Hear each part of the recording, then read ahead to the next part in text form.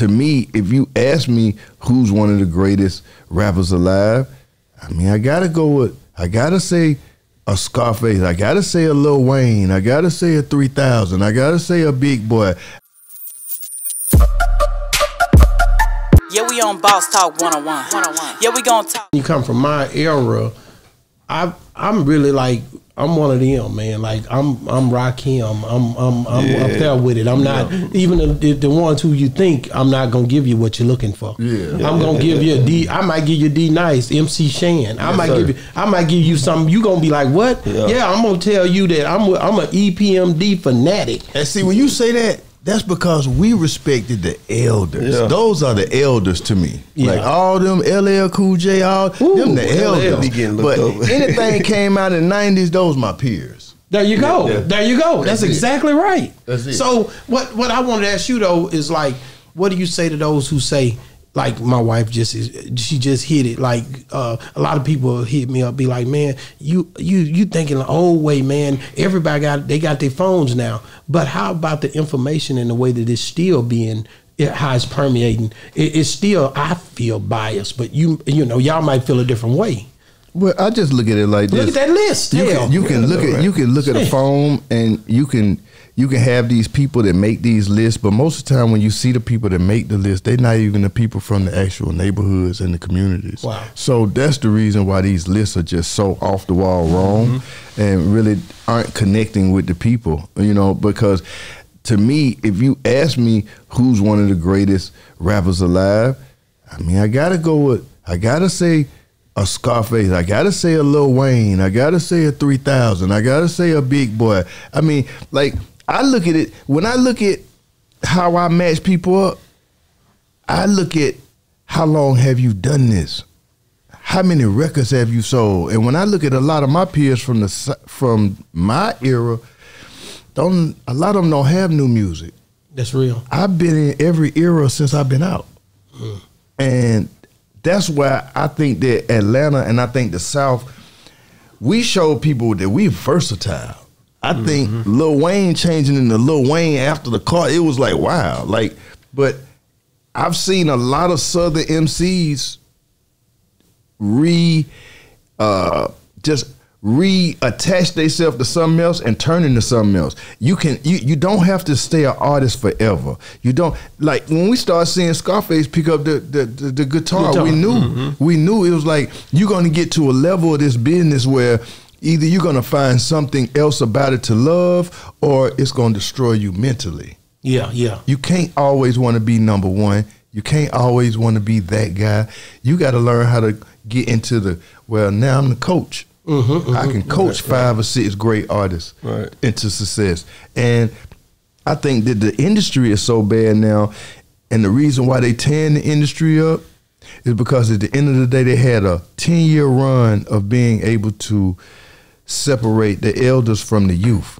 So once they separated the elders from the youth, that's when they got all our youth to sign these 360 deals, and they own their life. They own they face. They own everything. And I feel like that's where we have to kind of pull back as a community and say, hey man, it's cool to do business, but this is turning into a slave culture.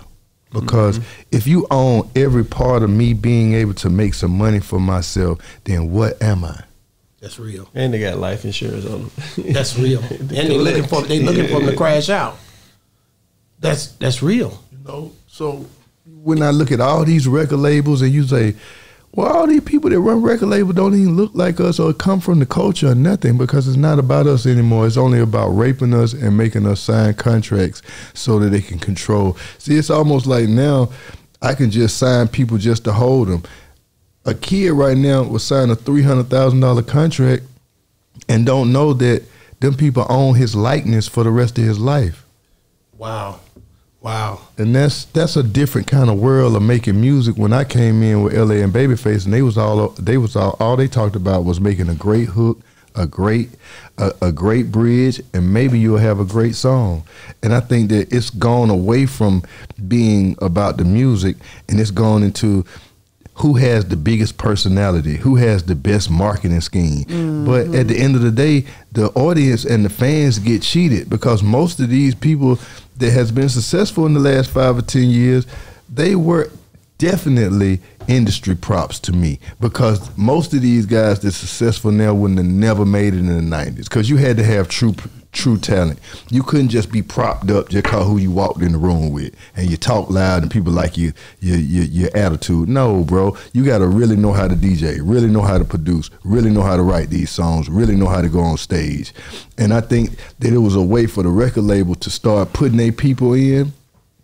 I don't want you to be as talented. I just want you to be a great A&R. I'm going to give you the budget to go buy the whole industry.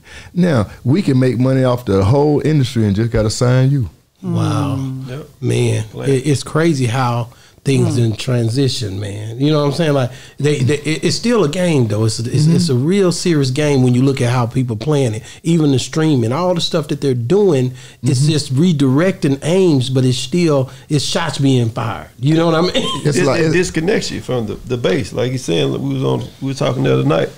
With them, they can create something that they can control, and then they can mutate it, clone it themselves, which is AI and stuff like that. That's right. So this is a space you're in now where you don't have to be tangible. You don't have to touch the artist. But like in the area he's speaking of, you had to really get out there. That's why he'll tell you like now those guys can't do their own concerts. Nobody there. They used to doing all these bot concerts where we call them, like 100 of them on stage rolling loud. It's a million people. They're gonna scream for everybody any damn way. But put them on the stage by themselves. That's why you see the numbers decreasing and declining, because they're not. It's just an act or a simulation, so to speak. Wow. Right, and that's what I was saying, is that I don't think like that's gonna last. It's not at all. It's because people are begging for true talent now, because they're tired of all the antics. It become a generation where everybody wants to upstage the other, and you're like, okay, what's next? Like, how far can you take this? It's almost like people want to be more famous than actually the artist. Right. Exactly. It's like, I want to be famous. And it's like, yeah, but you don't want to do no work. Like, we had to go to small town to big town. That means get in 12 passenger vans and drive all over the South in every small town. Come on now. To be able to touch the fans. And I think that the internet has just it's birthed a generation of artists that they can say, yeah, but him, and him, they were successful doing it like this. But yeah, but that's the game. That's real. That's just like crack. They give it to you at first, then you got to buy it when you come back. So that's what's going on with the game right now. It's almost like, man, to them, they was like, yo, Gipp, so how are they getting them? Okay, check it. Now, they'll go get a young kid. Now, a kid make a song, it jams, it goes on the internet, it's an overnight success. It's already money in the pipeline. A kid doesn't understand that. A record label does. So what do? They sit back and they watch it go up. They watch all the money go up on the internet, the gram, everything. Then they come and get their kid, and they offer their kid exactly what that song made, right? So when they do a deal with that kid, he signed his life away, they just giving him the money that he already generated. They never spent no money. Wow. And now they own your life. Yeah, we on Boss Talk 101. Yeah, we gon' talk.